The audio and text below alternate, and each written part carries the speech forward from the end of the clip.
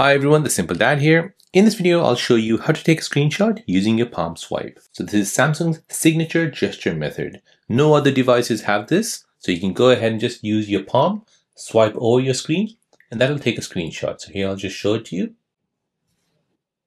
And there you go.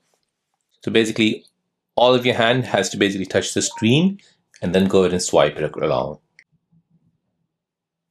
So let me show you how you can turn this feature on. So first you need to go ahead and open up settings. Next, you want to go ahead and scroll down and find advanced features. Now here you want to go ahead and find motion and gestures. And here you need to find palm swipe to capture.